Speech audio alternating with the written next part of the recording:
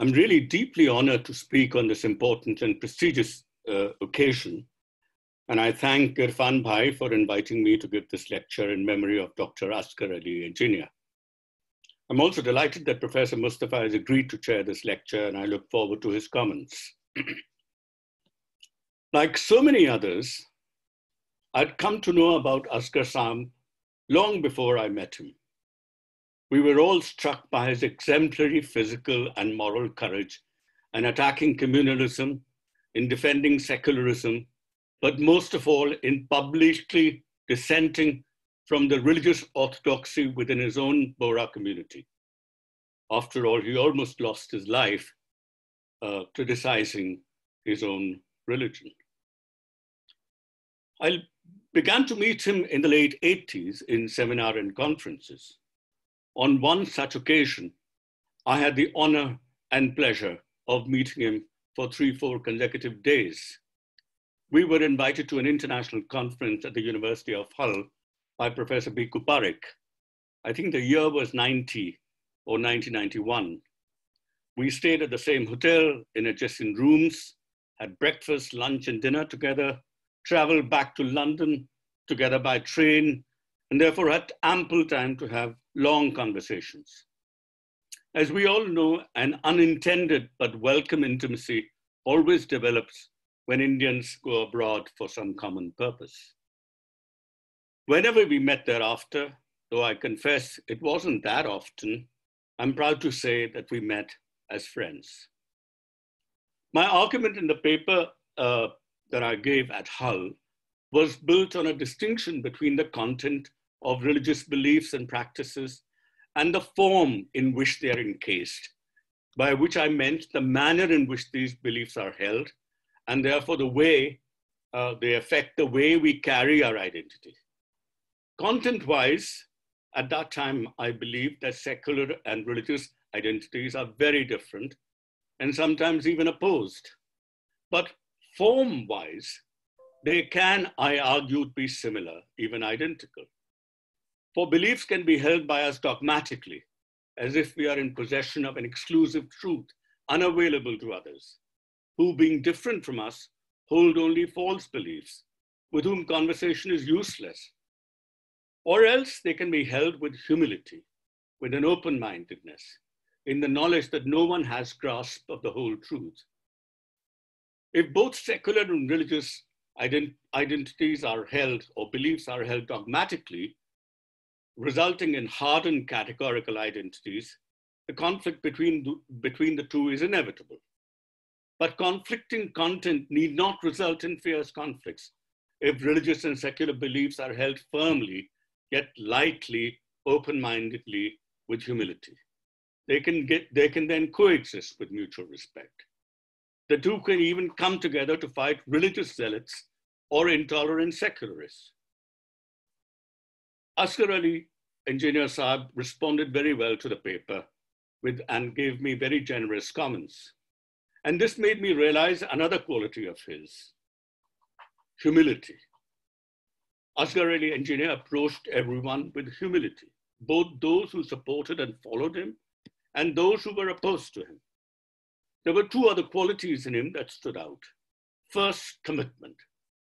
Commitment to his particular religious beliefs, to his community. And here I must emphasize the quality of that commitment. For he understood that the more committed one is to the good of one's religion, the more one loves and identifies with one's community, the more upsetting it is to find flaws within it. And the greater the imperative to act to remove the blemishes in it. Commitment and internal critique often go together. This was something that I found really very striking in Dr. Engineer. And finally, indefatigability. He worked tirelessly for his own religious community, strived hard to ward off communalism and defend secularism. He was multiply engaged, always involved with social and political issues. And in this, he reminds me of a common friend who passed away recently, Swami Agnivesh. And I take this occasion to pay my personal tributes to him too, another fearless fighter like Asghar Sahib, very similar in outlook, although he was Hindu, who was virtually martyred for the cause dear to him. So as we remember Asghar Sahib today, we also celebrate these great human qualities, qualities that forever inspire us: intellectual courage, humility, commitment, and tireless multiple engagement. In short, this is an occasion to remember not only that exemplary person, but to celebrate the admirable human qualities he embodied. Let me now come to my presentation today, and I would begin by placing it in the current intellectual context. I'm referring to an interesting exchange that has recently taken place in the media between Yogendra Yadav and Pratap Bhanu Mehta. This intellectual encounter between these two fine commentators on Indian politics and society was thoughtful and incisive, but I believed it conflated two equally important but separate questions. The first asks for an explanation for why and how secularism has run into deep crisis, and why further it is in even greater danger in the last few years. This is a question about causation, namely, what are the social, economic, and political factors that has brought about the ever-deepening crisis of secularism? The answer to this question may begin with causal factors such as the rise of right-wing populism, often taking the form of a virulent majoritarianism or authoritarian nationalism, the shrinking of democratic space, and the blatant disregard for the rule of law. These account for the current grave threat to secularism, or what has been described as its defeat. But the answer may go back in time to the prior failure to address rising economic inequalities, thanks to a new rampant capitalism, and further back in time to the global vacuum created by the collapse of the Soviet Union, and even further back to the resurgence of militant religions, particularly radicalized political Islams, in the year 1979. This diachronic account explains why this crisis has been growing for some time now. However, there is a second question, which relates to what, for want of a better term, we might call intellectual factors. Here we ask, what precisely are the reasons behind secularism losing the moral power that it once had to attract Indian people, particularly the Hindu middle class? This presupposes an account of the best possible interpretation of Indian secularism that explains its original appeal, why people found it inspiring, why they identified with it, why they were propelled to defend it when it was under attack. Now, when this vision loses its appeal, this might be due either to a fundamental change in society, in the transformed character of the very persons who earlier embraced it. And I believe something of this kind has happened in India in the last 30 years, since 1991. Or because a new discursive account of secularism has come into being or has been manufactured that carries little of its original appeal, that has lost the ethical force of the original vision, its attraction. These two questions are related. The answer to the second question, as Professor Charles Taylor has pointed out in a different context, has an important bearing to the answer to the first, because ideas themselves play an important causal role in explaining changes in important state of affairs. But the issue here is what precise causal weight to give to these intellectual factors. So we have two separate questions, and we have to decide what causal weight to give to ideational factors in the overall explanation of the crisis of secularism. Now, in this exchange, both Yogendra and Pratap give the impression that they find their respective accounts to be sufficient for understanding and explaining the crisis of Indian secularism. Pratap assumes that Yogen is trying to answer the first causal question and finds his answer utterly inadequate to explain the ferocity and venom with which Muslims are under attack and secularism so severely endangered. Pratap's assumption is not entirely unjustified because Yogen never clarifies that his focus is on the second question, namely the intellectual question. As an answer to the first question, his account is very dissatisfactory. But then Pratap too fails to distinguish the two questions. He does not grasp that really Yogen's focus is on the second. If he had realized this, he wouldn't have seen Yogen's answers he would have seen that Yogen's answers have some plausibility. Secularism has lost its appeal among sections of Hindus because secularism did not connect secularism with a language of tradition, particularly Hindu traditions. They did not speak or learn from the language of religion. They often, as Yogen puts it, mocked Hinduism instead of developing a version of it suitable to our times. Now, this answer, I think, goes in the right direction as long as you see it as an answer to the second question. It does help us identify precisely what in this normative idea has begun to leave many Indians cold and indifferent to its fate. Indeed, for more than a decade now, I've been doing precisely that, to try to give not only the best possible interpretation of Indian secularism, that of course I've been doing, as was pointed out, for 3 decades now, but identify which changes in it explain its current malaise, to locate its conceptual flaws and find a suitable version that might make it attractive again, not perhaps to all Indians, I don't think that's possible, but at least to enough of them to make a critical difference. So here I try to give a detailed, a fuller answer to the second question, namely, what is its original appeal and why it has declined, and what can we do to restore it, or to rework it, to rejuvenate it, refashion it, rehabilitate secularism. I begin my story of Indian secularism when Indians were on the brink of independence, but not before providing a partly fictitious account, and it is a fictitious account, of its historical setting.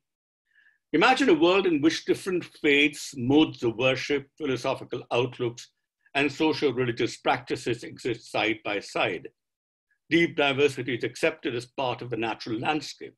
Syrian Christians, Zoroastrians, Jews, Muslims, either Arab traders who came for trade, naturally, or Turks and Afghans who came initially as conquerors but settled down. Not to speak of a variety of South Asian faiths. All were at home. To feel and be secure was a basic psychosocial condition. All groups exhibit basic self-confidence possible only when trust exists between communities. There is no deep anxiety about the other, who does not represent an existential threat. That is not to say that there are no deep intellectual disagreements and conflicts, some of which even lead to violent skirmishes, but these do not issue in major wars or religious persecution. Now, I believe that this approximates, and I say only approximates, the social-religious world of the Indian subcontinent, more or less till the advent of colonial modernity, and constitutes the background condition of civility and coexistence in India. Indeed, it's not entirely mistaken to say that until then, India had not undergone a full-fledged process of religionization, a process by which loose community of faiths, nourished by the rituals or teachings or one or more traditions, are transformed into bounded, well-demarcated, rivalrous communities, to one of which all members of a society belong and thereby have a fixed, well-differentiated, categorical identity. To be sure, a rough crystallization of religious communities may have taken place in the early modern period, but the idea of modern religion was consolidated in Indian culture like never before in the past, only by the last decades of the 19th century. After this, it became possible to count the number of heads belonging to each religion. Religionization was coterminous with the formation of national communities, including Hindu and Muslim nations. With this, the background condition of civility and harmony was unsettled. Religious coexistence could now no longer be taken for granted. Doubts about coexistence forced themselves upon the public arena, and religious coexistence became a problematic issue to be spoken about and publicly articulated. An explicit invocation and defense of the idea became necessary that all religions must be at peace with one another, coexist with trust and comfort. And if this trust is undermined, if this mutual confidence is broken, then it must be restored. It is around this time that a project of what came to be called communal harmony, dependent less on the state and more society-led, began to take shape, with Gandhi as its principal articulator. Now, despite the entry and growth of a discourse of communal harmony, matters continued to get worse, however. From the late 1920s, sections of Hindu and Muslim elites were sucked into what can be called a majority-minority syndrome, a diseased network of neurotic relations so completely poisoned and accompanied by such a vertiginous assortment of negative emotions like envy, malice, jealousy, spite, hatred, that animosity between groups circulated freely, adding layer upon layer of grievances, and antagonistic games were played with no end in mind except the defeat and humiliation of the other. Ambedkar provides several examples in his book on the partition, or a book on what I don't remember what it's called, but it's on the formation of Pakistan. Hindus and Muslims make preparations against each other, he tells us, without abatement, reminding one of a, and I quote, race and armaments between two hostile nations. If the Hindus have the Banaras University, the Muslims must have the Aligarh University. If the Muslims launch the Tabligh movement, the Hindus must start a Shuddhi movement, and so on. A section of the Muslim elites had entered, it seemed, a state of paranoia that was only partly grounded in fears of interreligious domination. That is to say, domination by members of one religion, of members of another religion or another religious community. But eventually, this became a very real prospect for those who stayed behind in India after the formation of Pakistan. This was no longer imaginary fear, but a real thing for people who stayed behind. The majority-minority syndrome had another consequence. In the 19th century, a number of freedom and equality-related or equality-centered reform movements had been initiated within Hindus and Muslims. But the syndrome set off by intercommunal rivalry forestalled these reforms, intensifying anti-reformist tendencies. Once again, Ambedkar grasped this point well. When people regard each other as a menace, all energies are spent on meeting this menace. I'm quoting here. The exigencies of a common front against one another generates a conspiracy of silence over social evils. Internal dissent and conflict is quashed in favor of the idea that everyone must close ranks or the community would weaken, quotes closed. In other words, prospects of intra-religious domination, that is, domination by members of a religious community, of members of their own community, had also grown by the time of India's independence. These religious reform movements or social reform movements had been stalled. It was in such a context, replete with continuing inter and intra-religious domination, that independent India had to decide the character of the newly instituted state and its relationship with religion. It had clearly two options: either to have a polity that consolidates both forms of inter-religious domination, a patriarchal, upper caste dominated Hindu majoritarian state, or to have a secular state that blocks these tendencies and tries to reduce both these forms of domination. In 1950, when India was declared a republic, it chose the second option, with the explicit objective of dealing with both these forms of institutionalized religious domination. In doing so, two distinctive conceptions of political secularism were developed, one Gandhian and the other that I call constitutional Indian secularism. The first took inspiration from Gandhi's social project of communal harmony, was believed to be wholly homegrown, and was variously called Sarvadharm Sambhava or Pantha Nirapekshata. While the originality of this project cannot be denied, it has often been touted as the official state-led Indian secularism, competing with and virtually eclipsing constitutional secularism.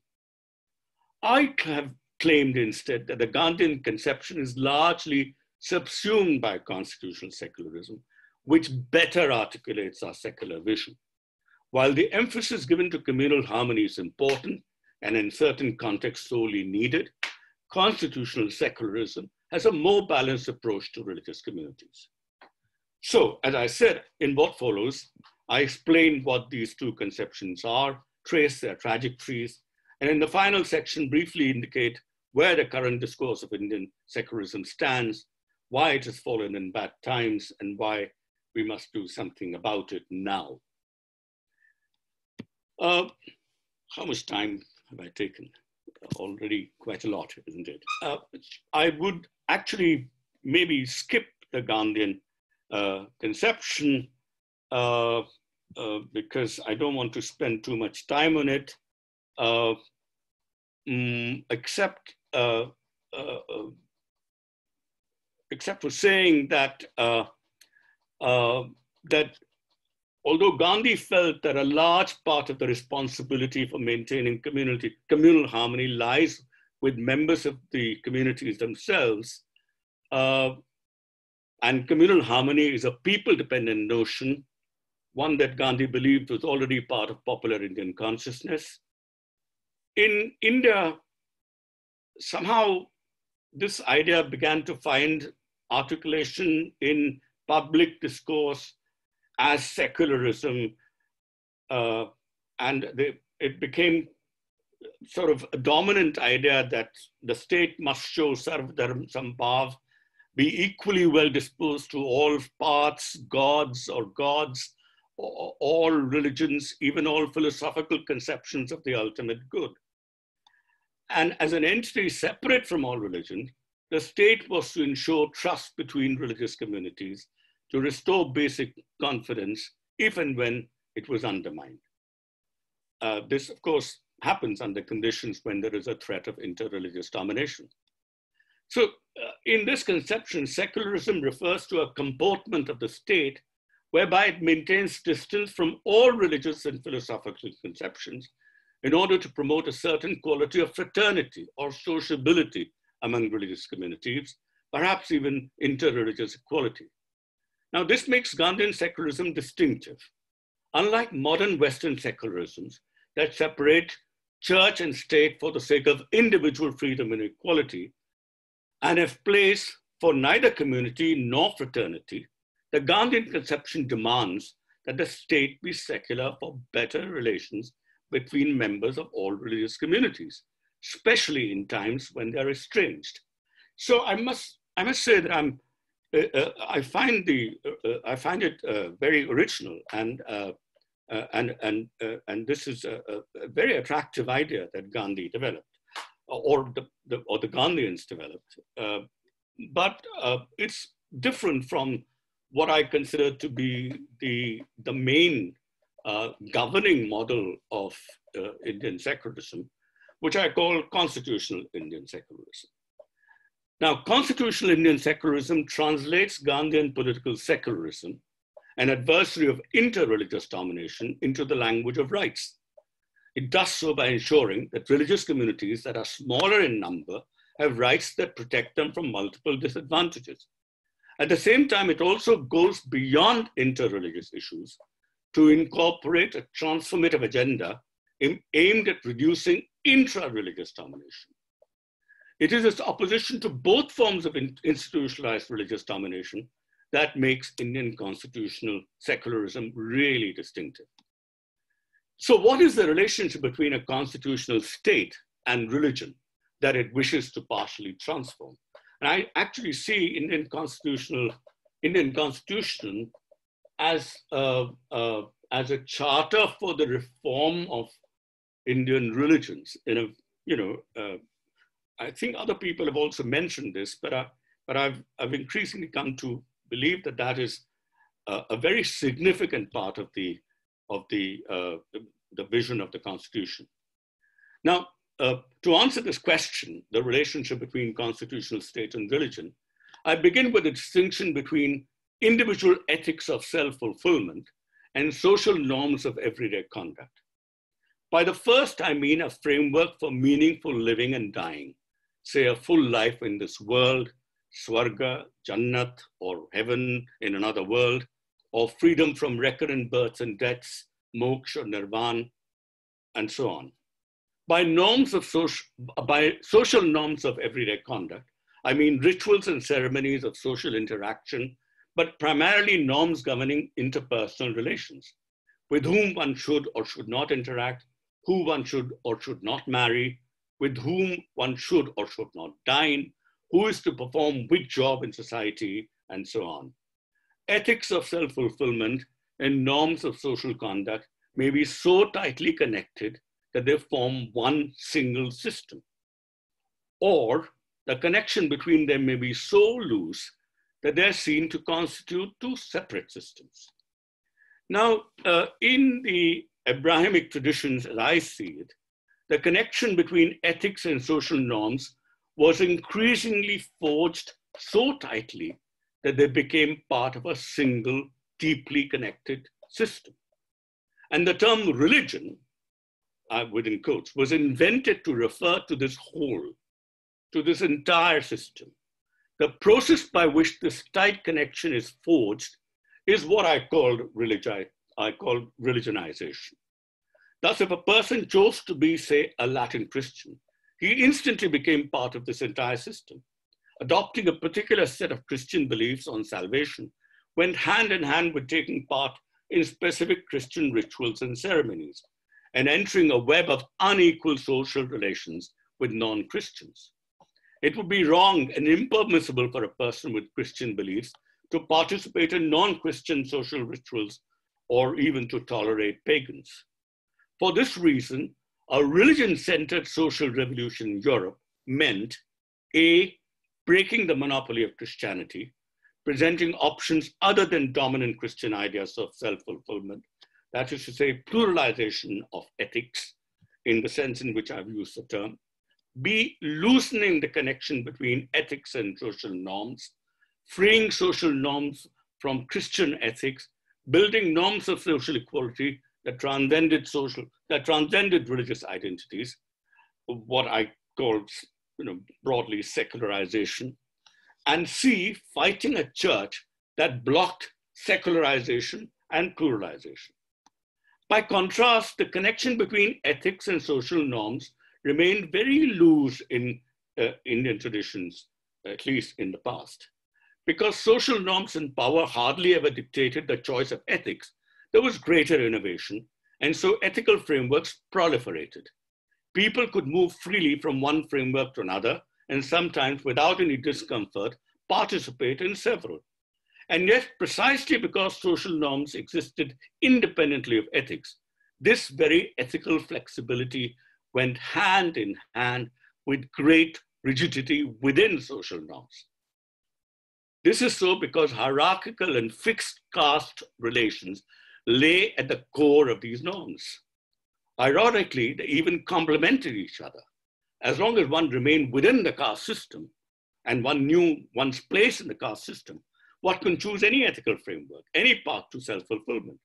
A person could find fulfillment in a loving relationship with Krishna, in achieving Swarga, in liberation from the cycle of rebirth, and at the same time follow common norms governing unequal social relations.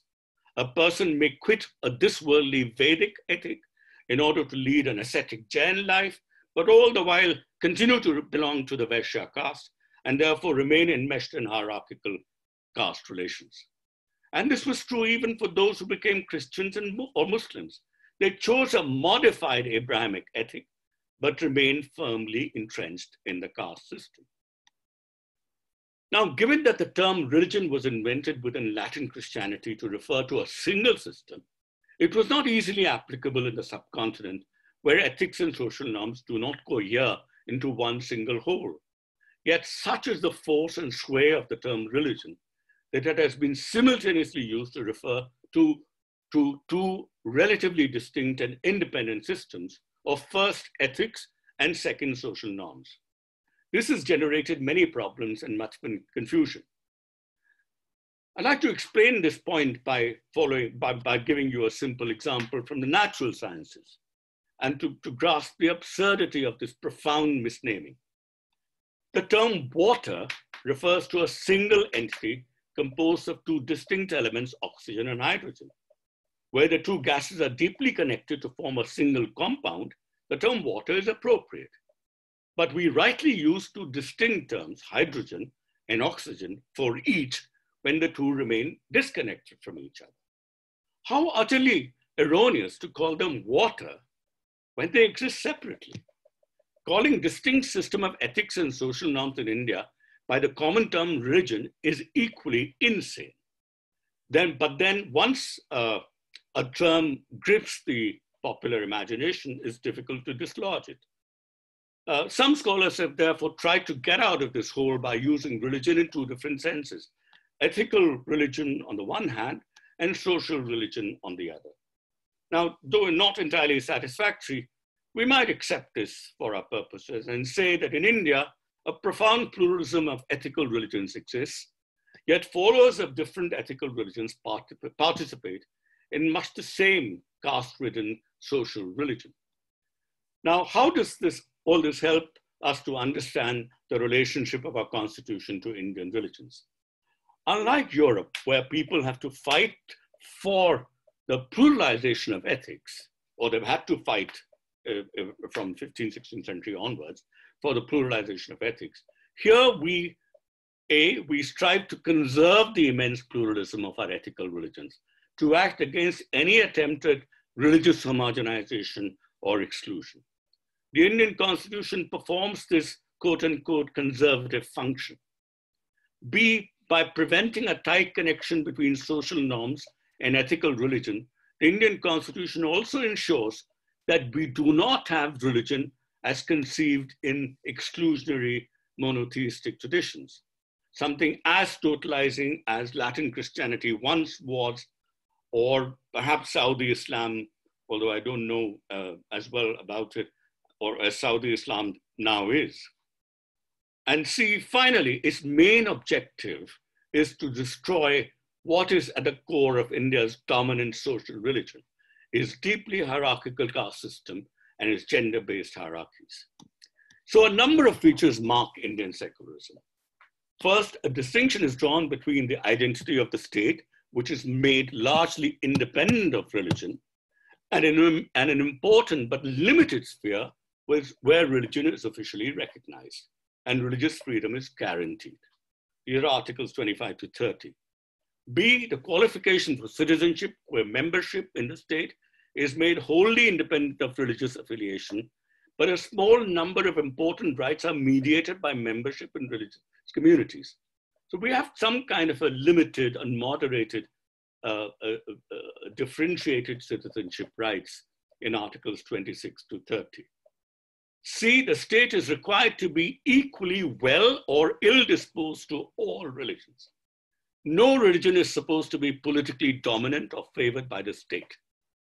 More interestingly, and this is the fourth point, religion is understood to be a complex, morally ambiguous phenomena, some aspects of which deserve respect and non-intervention, other aspects that deserve respect requiring positive intervention from the state, that is to say some help, and still others active disrespect and state intervention, namely ban on untouchability, the potential to reform personal laws, and so on. In short, there is no blanket disrespect towards religion, nor an unqualified respect for them, but rather an attitude of critical respect. This is crucial given the virtual impossibility of distinguishing the religious from the social, as B.R. Ambedkar famously observed. Every aspect of religious doctrine or practice cannot be respected. Respect for religion must be accompanied by critique. This attitude of critical respect finds expression in law and public policy in the form of what I've called principal distance. The strict separation of the French and American variety is rejected. Also abandoned is a policy of favoring one religion, as still exists in parts of Western Europe, or in the Middle East, and I think including Israel. Indeed, the state has to constantly decide when to engage or disengage, when to help or hinder religion, and it does so depending entirely on which of these enhances our constitutional commitment to freedom, equality, and fraternity. In sum, two features distinguish India's constitutional secularism from other secularisms. A, critical respect for, and B, principled distance from all religions. In India, the state must have critical respect for and principled distance from all religions to undermine inter-religious and intra-religious domination, or alternatively put, for the sake of freedom and equality across and within religions and fraternity among them. And given this complexity, this constitutional secularism cannot be sustained by governments alone, but require collective commitment from an impartial judiciary, a scrupulous media, civil society activists, an alert citizenry, and of course, intellectuals. Now, I think I wouldn't go into what really makes it distinctive. I mean, just to briefly point out that if we had adopted the French model, we would not be able to recognize religion even in the limited sphere that we do. We would not be able to give minority rights, for example, to religious communities. We would always have, in the softer version, we would have active disrespect for religion. Freedom of religion would not be as valued as citizenship as a dominant identity. And that citizenship has no religious marker. So we do not follow the French model. Our constitution does not embody the French model in any way. We have limited disrespect, unlike possibly, although this is not always exercised, possibly a great degree of hostility to at least control religion. Unlike the US, again, where separation is understood as mutual exclusion, I'm talking about the models here, not the actual practice. I think this is a mistake that is always, I think it's misleading. There is a misleading presence of this in some of my own writings.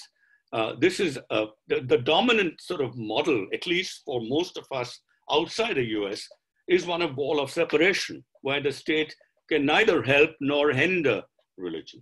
Now, if we were to follow this model, the wall of separation model, then there would be no way that we would have banned untouchability. We wouldn't be able to reform personal laws.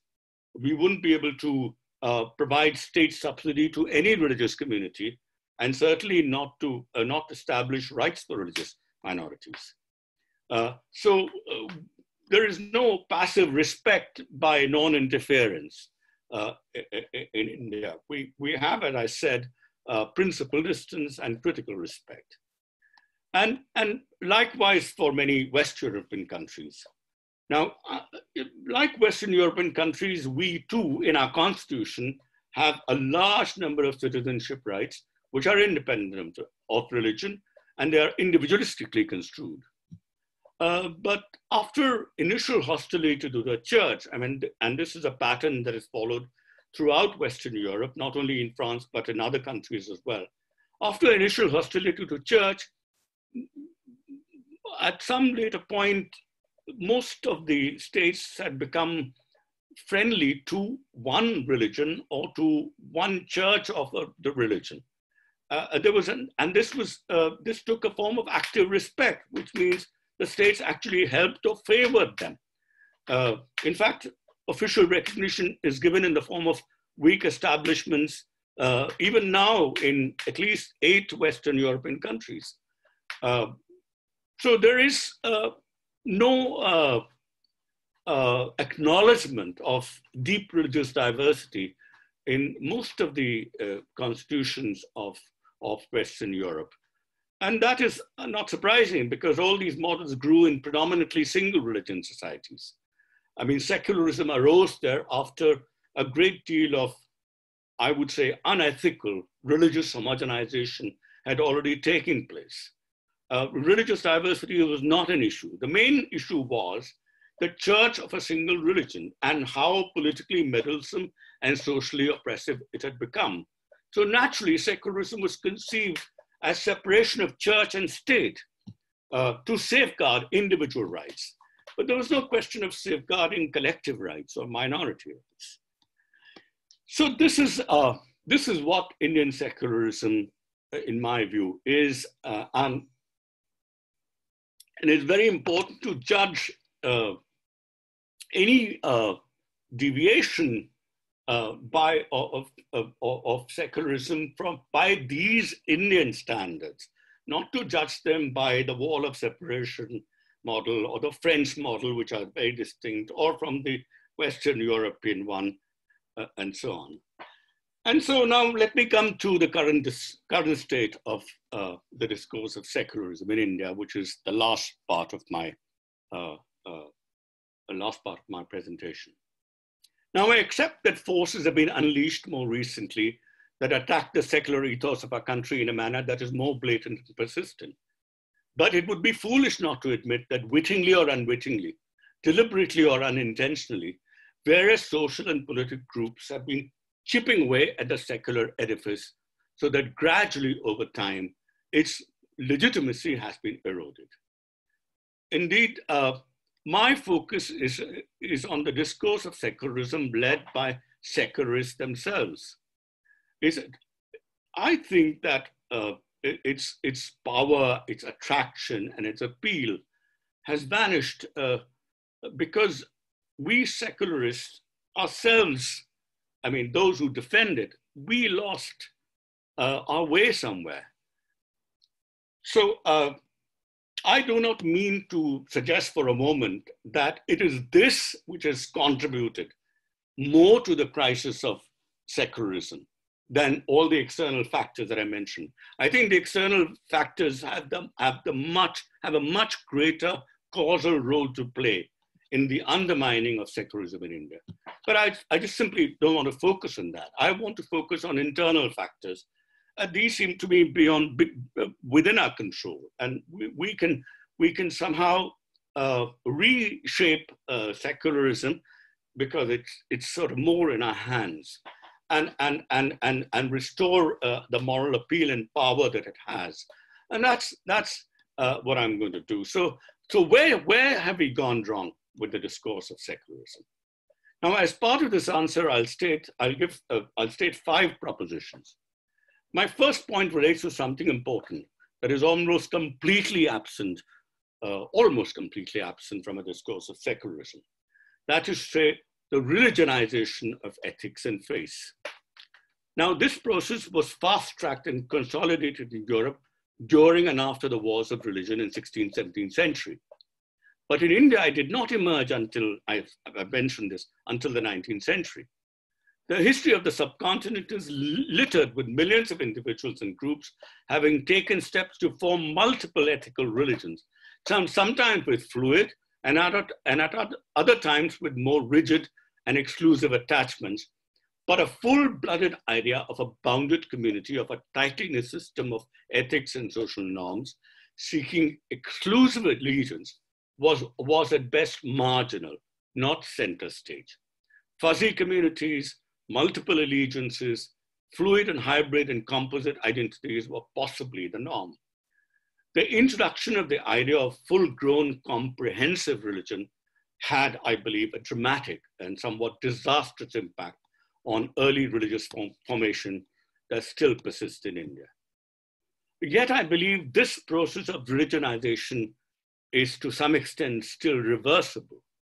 Older religious formations are still very much around and have a fairly stable presence. It follows that religionization is still incomplete and therefore unstable. Reversing this religionization of ethics, of faiths and traditions, or perhaps even rituals and philosophies, should be one of the primary tasks of the secular project in India. Secular practice has partially recognized this when, for example, in its invocation of Kabir, or a figure such as Lal Der in Kashmir, or more recently Sai Baba of Shirdi. But the issue has never found a powerful, a forceful normative formulation. I believe these religious currents must be supported actively by society and by the state. However, since one must acknowledge at least a partial religionization of faiths and philosophical outlooks, constitutional secularism must try to prevent the formation of religions and confront religions as they are, or there already. And with this, I move to my second claim. Those who defend secularism have frequently lost sight of the whole point behind a secular state, what secularism is for. Most Indian secularists have frequently defended not the complex, sophisticated Indian constitutional model that simultaneously opposes both forms of institutionalized religious domination, but instead some very limited and partial version of it, or worse, one or the other of the Western variants that have very little to do with Indian. Well, I shouldn't say that, that's a very strong statement, but that really are not Indian, they're not Indian variants. They've alternatingly defended a secularism that is anti-religious, alienating the religious by failing to treat them as citizens worthy of equal respect, sometimes put their force behind an a-religious secularism, failing to understand that no modern state can keep itself aloof from religion, especially in places like India, where religion cannot easily be separated from the social and the cultural, and sometimes chosen to support a vulgar form of Gandhian multi-religious secularism that has a high propensity to tolerate indefensible social religious practices, and that cries foul every time the state intervenes in religion. This has got defenders of secularism into a mess. They've allowed the state to intervene in religion when they should not have, to intervene when restraint was desperately needed, and frequently continue to respect aspects of religion not worthy of respect. And they've disrespected those facets that deserve respect. An acute understanding of the complex and variegated ways in which inter and intra-religious domination persists in the interstices of Indian society has been elusive, and therefore has been challenged, if at all, only half-heartedly. My third proposition, that Indian secularism is not anti-religious, that Indian secularism is not anti-religious is widely understood, but not that it is simultaneously against both forms of institutionalized religious domination. Now, how did this misunderstanding grow? First, these two struggles, the one against inter-religious domination, that is to say a defense of minority rights, opposite to majority and minority communalism, became separated from the other, intra-religious domination. So religion-related patriarchy and caste domination, fanaticism, bigotry, and extremism, and so on. Then this intra-religious dimension was ejected from the meaning of secularism, and much to the detriment of its overall value, secularism began to be identified by proponents and opponents alike exclusively with the defense of minority rights, as a device for the protection of minorities, especially Muslims. This opened the door for viewing secularism first as a tool to protect the interests of Muslims and Christians, apparently with no relevance to Hindus, and then for twisting it to appear as pro-Muslim and anti-Hindu. The strength of Indian secularism is advocacy of minority cultural rights. Where is it? Yeah. The strength of Indian secularism, its advocacy of minority cultural rights, was easily made to appear as its weakness. And the burden of its defense, rather than be shared by all citizens, fell on the minorities and pro-minority secularists. Now, this is unfair, partly because it puts the entire burden of defending secularism on minorities and on secularists who are sensitive to the rights of minorities. But secularism is needed as much to protect Hindus and others from intra-religious domination, from their own fanatics, from their own orthodox elements and extremists. and from proponents of religion-based caste and gender hierarchies. Sorry. Indeed, there are good reasons to believe that a causal nexus exists, and I think this is a very important point in my view, that there are good reasons to believe that a causal nexus exists between a failure to address intra-religious domination, in particular caste hierarchies, and the intensification of inter-religious domination. The more one ducks the problem of caste hierarchies by taking refuge in a discourse of upper caste-led Hindu identity, the more intensified the scapegoating of minorities and Christians, and the deeper the abyss into which secularism falls. I fear far from challenging this reduction, Indian secularists have frequently accepted it.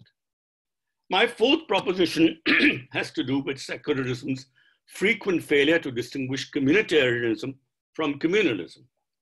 Communitarianism simply notes that an individual is at least partly defined by his or her religious and philosophical commitments, by his community and traditions. Therefore, I think it's entirely appropriate for someone to claim that he's a Hindu, a Muslim, a Sikh, a Christian, an atheist, and so on, and even to take legitimate pride in one's community or be ashamed of it when there is good reason to. Communalism is different. Here, one's identity and the existence and interests of one's community are viewed, even defined, as necessarily opposed to others. It is communal to believe or act in a way that presupposes that one can't be a Hindu without being anti-Muslim or vice versa. Communalism is communitarianism gone sour. It is to see each other as enemies locked in a permanent war with one another. Every decent Indian national should be against communalism, but no one should decry legitimate forms of communitarianism. I think Asghar Ali, engineer, exemplified this. It's simply wrong to conflate communitarianism with communalism.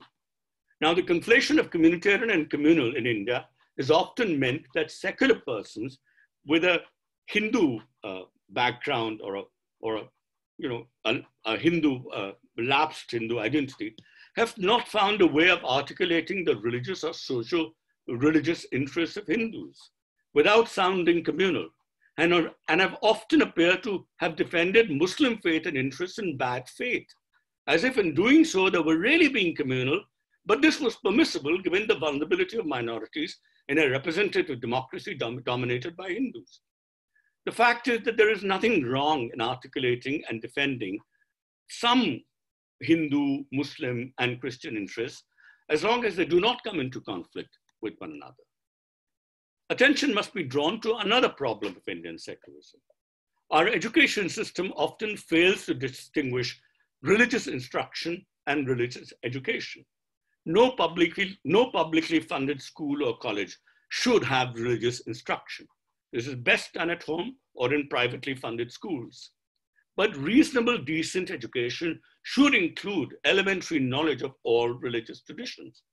A deeper understanding of these traditions is vital, for it would make young students aware of the strengths and weaknesses of their traditions and discern what in them is worth preserving and what is worth discarding.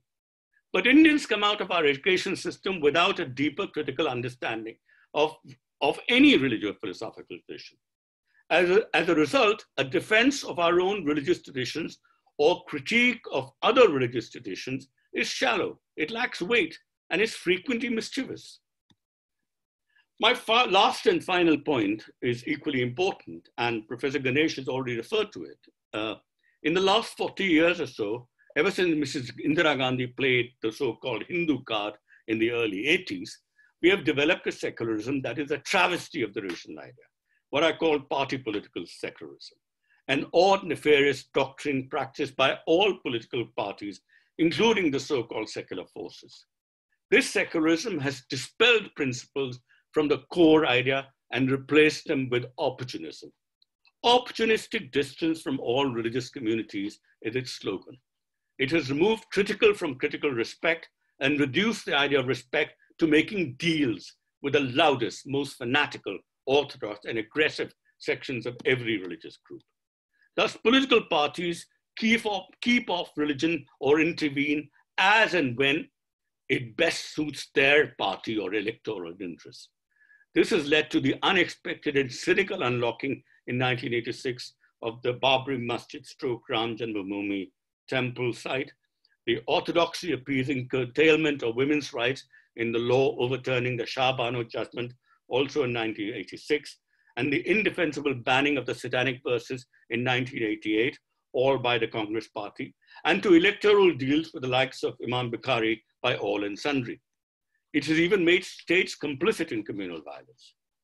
This is a fertile ground for majoritarian Hinduism, whose spokespersons can question all the deal-making and opportunism of party political secularists without examining their own equally unethical practices. The word all is replaced by majority, respect only with the majority religion, never criticize it, but recklessly demonize others. And the state is rid of the corrupt practice of opportunistic distance, not by restoring principal distance, but by magically abolishing distance altogether. This is untrammeled majoritarianism, merely masquerading as secularism. Alas, electoral politics has sidelined or corrupted our constitutional secularism, and the rise of Hindutva has made the Gandhian part of constitutional secularism redundant. To be fair, electoral politics frequently breeds opportunism. If one's only aim is to win, to do so by any means is tempting. But it is here that we need the courts, a free press, an alert citizenry, and civil society activists to move in, to show a mirror to these parties and tell them what they can and cannot do. At present, I'm afraid Indian constitutional secularism is swallowed up by this party political secularism, with not a little help from the opposition, media, and the judiciary. Moreover, since it came to power in 2014, the BJP's majoritarian, asli secularism has done much to undermine the democratic and institutional conditions of constitutional secularism. With the abrogation of the Kashmir-related Article 370, the introduction of the severely discriminatory Citizenship Amendment Act that adds a religious test to the procedure of granting citizenship, the bewildering court judgment on the Ayodhya dispute, and the brazenly partisan handling of the recent communal riots in Delhi, constitutional secularism has been forced to go on the ventilator. Indeed, secularism has already been pronounced dead by many. I suggest that this judgment is premature and unsound, but it does not take a long-term view. As I see it, two crucial moves are needed to kickstart the discourse and practice of secularism. First, a shift of focus from a politically led project to a socially driven movement or justice, particularly within religions. Second, a slight shift of emphasis from inter-religious to intra-religious issues. Recall the birth of the majority-minority syndrome in the late 1920s. Today, a century later, after the formation of Pakistan and the rise of majoritarianism, Indian Muslims appear to have opted out of this syndrome. When this happens, the syndrome implodes. The result has been neither open conflict nor harmony, simply an exiled existence for Muslims in their own homeland. Remember the other debilitating consequence of the syndrome. All dissent within the community is muzzled, and much needed internal reforms are stalled. If so, the collapse of the syndrome unintentionally throws up an opportunity. As the focus shifts from the other to oneself, it may allow deeper introspection within, multiple dissenting voices to resurface, create conditions to root out intra-religious injustices, and make members of religious communities free and equal. After all, the Indian project of secularism has been thwarted as much by party politics as by religious orthodoxy and dogma. For the moment, the state-driven political project of secularism and its legal constitutional form appear to have taken a hit. But precisely this setback can be turned into an opportunity to revitalize the social project of secularism.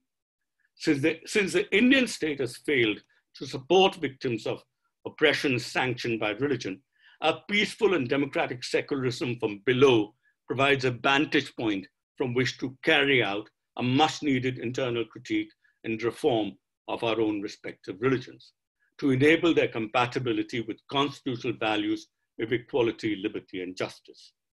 A collective push from young men and women, untainted by the politics and ideological straitjacking of the recent past, may help strengthen the social struggle of emancipation from intra-religious injustices.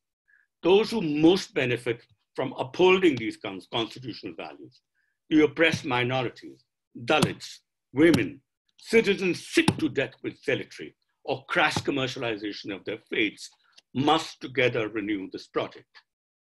I'm not suggesting that secularists must hereby ignore interreligious issues, but having itself produced disharmony is surely beyond the capacity of the current state to restore communal harmony. But distance, freedom from mutual obsession, give communities breathing space. Each can now explore resources within to construct new ways of living together. The issue here is not simple retrieval of older failed modes of religious toleration.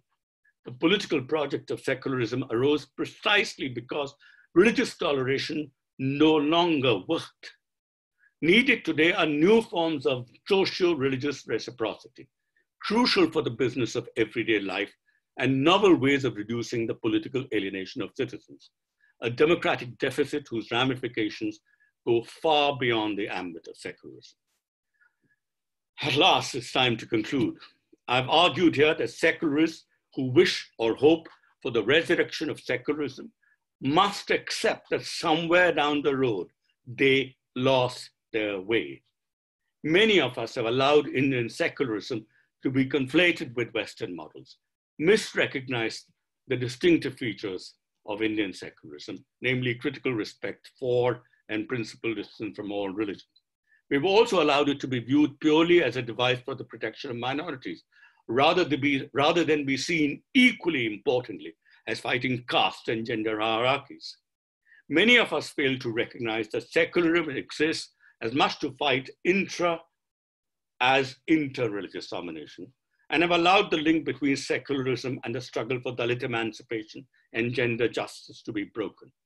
I've spoken of other internal flaws.